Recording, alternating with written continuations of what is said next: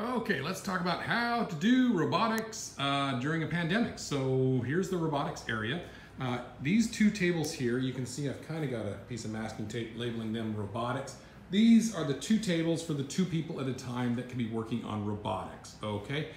If you are one of those lucky two, please be mindful that there are people waiting in line, so probably try to get your robotics projects done as quickly as possible, maybe in 2 or 3 class sessions. Okay, so here's all the parts here. So when you go to build your robot, please, when you reach inside, please just try to touch just the part that you want. Don't be touching anything else. Okay, if it turns out that this is not the part that you need, don't return it back there because you've touched it. Please take it over here to the sanitation table and put it in the to be sanitized box. And then I will take care of sanitizing that. Okay, so that's with the parts.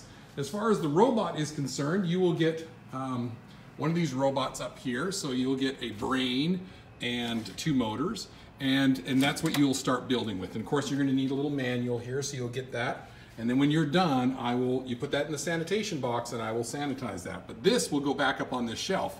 But of course, you need to name your shelf. So you come over here to these, and you see that, ooh, look, this one's labeled tape. So you come in here, and you get the masking tape.